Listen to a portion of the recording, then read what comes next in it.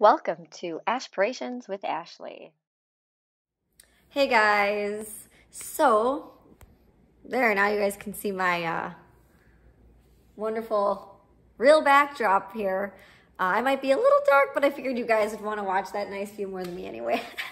Okay, so anyways, today I was scrolling on Instagram. I actually don't scroll much, but actually half the time I do. It's because I want to hear what my motivational speakers are posting for the day because they're regular posters. So I recommend doing that for a pick-me-up. So today we're gonna get right to it with Mel Robbins again, and she's gonna be talking about the 2 things that we can control. So that's all I'm gonna say. Take it away, Mel. You can't change your past. You can't change the weather. You can't change how your feelings might rise up in your body and how you get triggered, but you always have control over 2 things. This is the gift that we've been given as human beings. Number 1, you can control what you think about.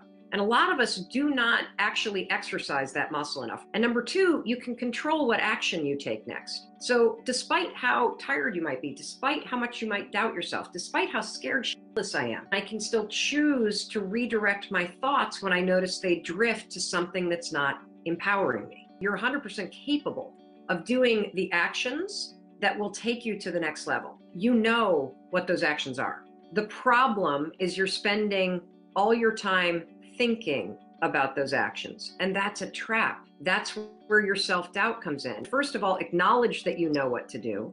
Acknowledge that you don't feel like doing it or that you're scared, and do it anyway. Literally. Think about what it was like when you were a kid and your parents were so annoying because they didn't care about your excuses. They knew what you needed to do and they pushed you to do it. You got this. Stop focusing on the shit you can't change and start focusing on the actions you can take and more positive thoughts, because it's really difficult to get to the next level when you're busy cheering against yourself.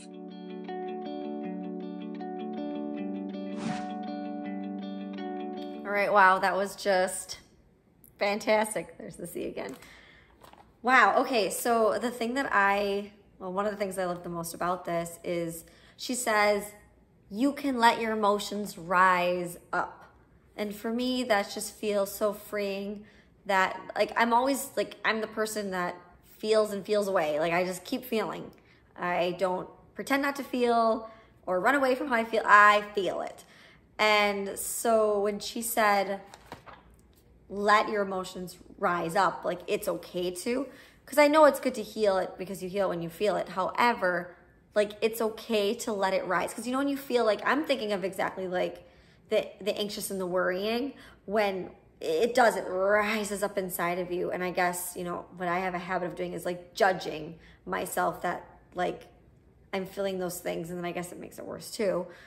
Because, we shouldn't feel like that. That's classic of how I used to think, and sometimes still do, but I'm so much better than before. I don't know if you guys, can connect to any of that or know people. But yeah, like, it's okay. Like, we can give ourselves permission to be okay with that rise up feeling that things are really uneasy. Just, like, accept that it's there, let it rise up. And that, I think, is just an amazing takeaway for me personally. She also mentioned, as you guys heard, do the actions, don't just think about them. And then I like this, the trap of self-doubt. I mean, how many times do we think about the action so much and then overthink it? And then I just sounded a little Trini when I said think it, like the way I enunciated. Sorry, you guys. So I live in Trinidad still, and during this crazy pandemic. And so sometimes I might say a little thing that sounds kind of different, and it could be a little Trinidadian English coming in. So anyways, here we go. I like, it's just amazing. Like, we don't want that self-doubt to come in. So we have to think about the action and then do it. A lot of times we might get stuck in the doing, and then because of self-doubt, like, oh, should I really? And you doubt yourself. So interesting thought there, Mel.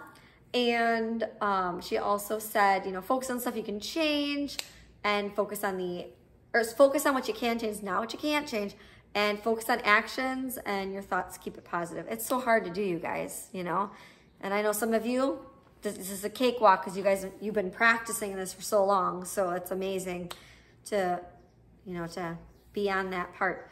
But anyway, like, the other last thing that she said was, it's hard to get to the next level when you're busy cheering against yourself. That one really, really hit because, you know, I'm really hard on myself and get really frustrated. And I learned I have so much perfectionism in me.